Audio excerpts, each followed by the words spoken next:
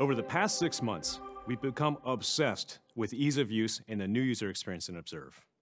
We've conducted dozens of user interviews and live usability tests and have made major improvements to Observe UI based on this feedback.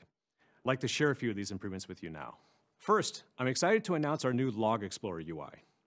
The Log Explorer is intended to be a one-stop destination to browse, search, and analyze all of your log data.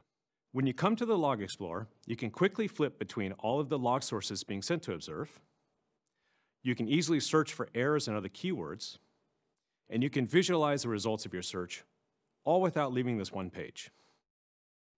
Because all data in Observe is linked together, you can also drill in on these log messages to see additional context, like the configuration of related resources or even related metrics.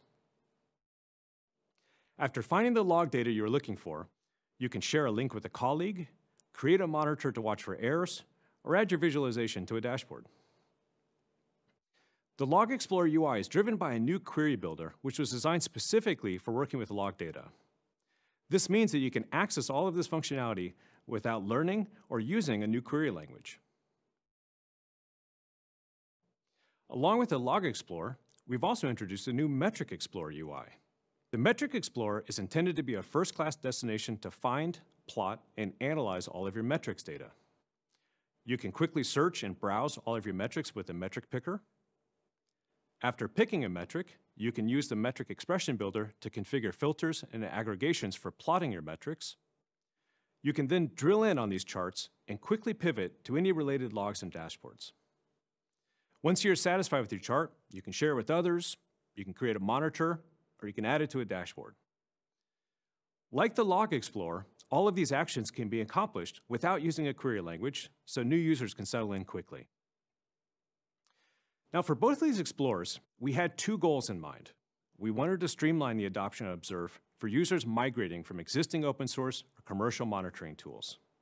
These new experiences should feel familiar and intuitive to new users, no matter where you're coming from.